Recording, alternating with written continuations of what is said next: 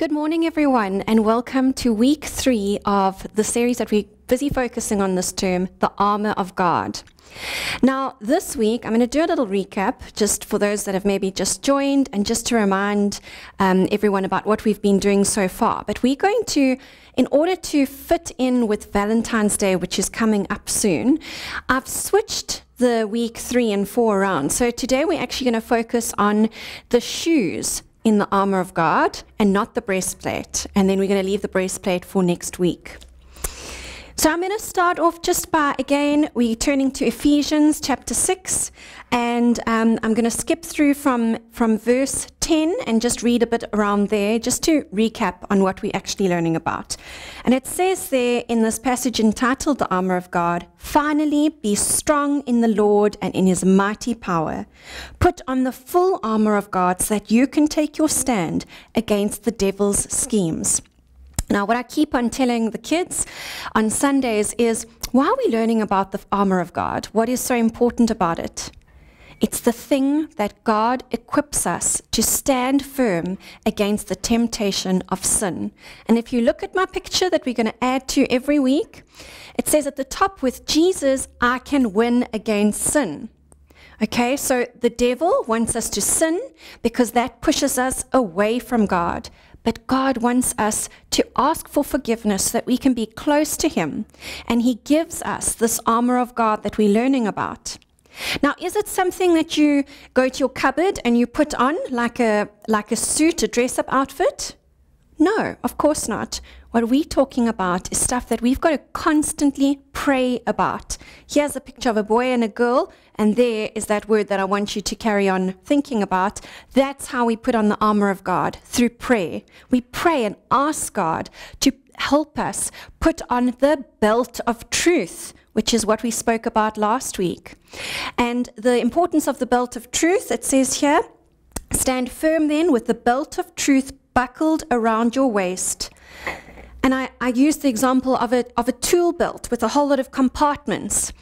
And if we close our eyes and imagine that we have a big, heavy belt of truth around us to protect us, those are the things that we know, the truths about God. Things like Jesus died on the cross to forgive us of our sins, so one day we can be with him in heaven. That's a truth. Another truth is God is almighty. He is never changing. He sent his son Jesus as a little baby to grow up and walk with us as a human, and then to land up on the cross. Those are all biblical truths. And how do we know about these truths?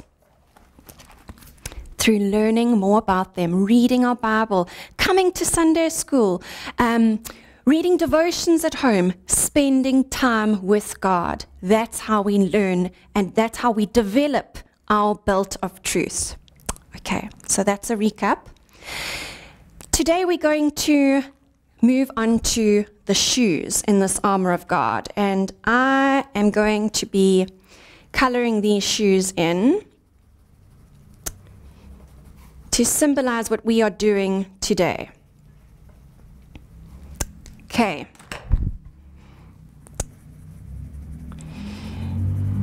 So remember, after the belt of truth, we actually move on to the breastplate of righteousness. That was not very neat. Okay, hopefully you can't see the squiggles out there, so my children don't criticize me for the way I color in. Okay, it says, after, stand firm then with your belt of truth buckled around your waist, and then it says, with the breastplate of righteousness in place, that's for next week, and with your feet fitted with the readiness that comes from the gospel of peace.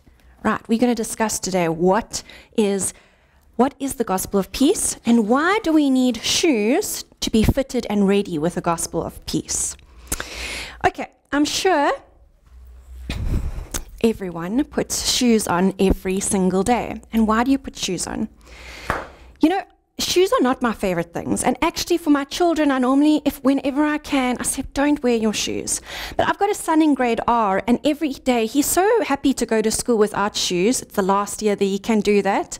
And he loves to go barefoot. But I keep on always reminding him, especially in this 30-degree summer heat, where he comes out of school, there's tar And what happens in the middle of the day? The tar gets so burning hot. So I always say, Jess, put your shoes in your bag so that after school you can put your shoes on.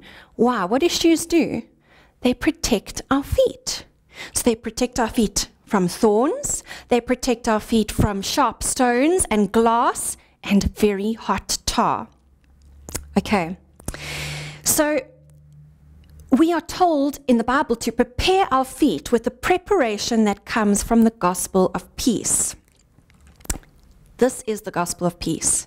The fact that Jesus came and died on the cross for our sins and then rose from the dead and ascended into heaven. This means that if we believe in Jesus Christ and ask him to forgive us of our sins, one day we can live with him peacefully in heaven forever. We don't have to worry because we know we are going to heaven once we understand that truth.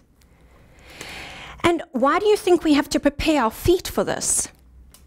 Well, one of the biggest aspects about being a Christian and understanding that and accepting it in our hearts, Jesus then told us before he went up to heaven is what he said, go and spread the gospel. That means go and tell more people about Jesus, who I am, and so that they too can be a Christian and then give their lives to Jesus and one day live with him.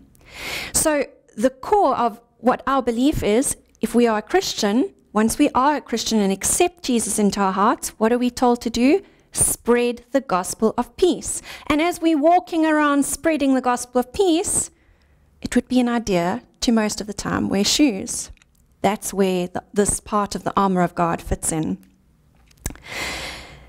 Our job as warriors for God, because remember when we have the armor on, we are warriors. We are fighting something. And what are we fighting? The devil's schemes. That's what the Bible says. Our job as warriors for God is to let as many people as we know about the gospel. The gospel is the good news of Jesus. And one way we can do this is to tell them about the A, B, C's. And I'm just going to quickly run through that. A stands for accept that you're a sinner and that you are in need of a Savior. So accept that you can't do this by yourself and you need a Savior, and that's Jesus. B is believe that Jesus Christ has already died for our sins and wants us to follow him for the rest of our life and then one day go to heaven. A, accept, believe, and C is confess your sins to Jesus and ask him to come into your heart, and he will forgive your sins. Okay, so accept that you're a sinner in need of a Savior. B is believe that Jesus sent his Son for us so that one day we can be with him in heaven. Okay, and C is to confess our sins and believe that Jesus then has forgiven us and we are made new in him. And so when you are speaking to your friends and maybe you're chatting about Christianity and what it means, those A, B, C's are very important for you to remember for the rest of your life as to how to chat and how to address this sort of situation with sharing the gospel with other children. Then just a little last bit just to add to this.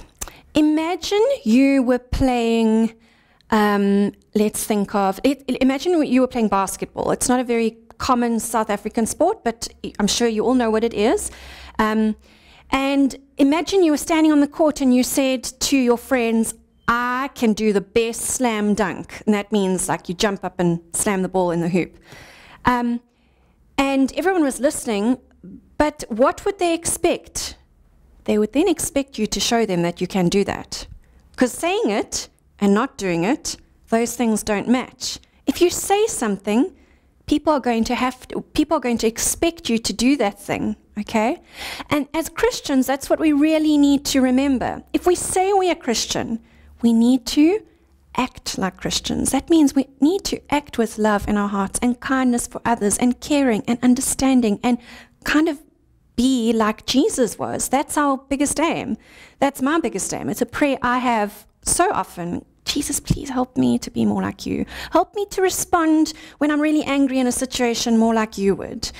Not from our worldly anger and frustration, but help me to think about how you would respond in that situation. And so that's something really important. As we put our shoes on and fit them on with the readiness of the gospel of peace to spread the word, we need to remember to act the same way that we speak. Okay, and so if people know we're Christians, we've got to behave like that too. Otherwise, we're going to be criticized. So I'm going to just end with the memory verse as we're going through. It's from Ephesians 6, verse 11, and it says, "Put on the whole armor of God, that you may be able to stand against the schemes of the devil." Put on the whole armor of God, that you may be able to stand against the schemes of the devil. And on that note, let's end in prayer.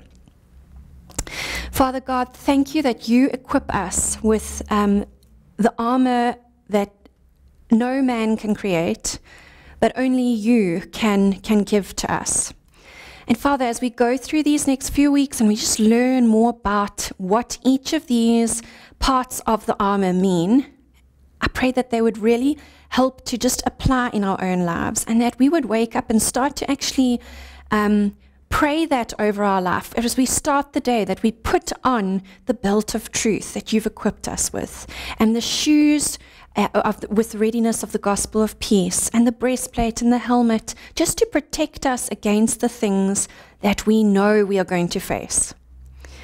Father, I pray for each of the children that are just dealing with such a lot of busyness at school. And although it's such a wonderful thing, and it's so exciting, and we can feel privileged to be in a country that is allowing this stuff. But yeah, we just pray for your guidance and for your help over each of their lives as they deal with the things that every child is facing at the moment. Thank you for this time, Lord Jesus, and thank you that we are part of a church that can even get these messages out like this. We just pray this in and through your name. Amen.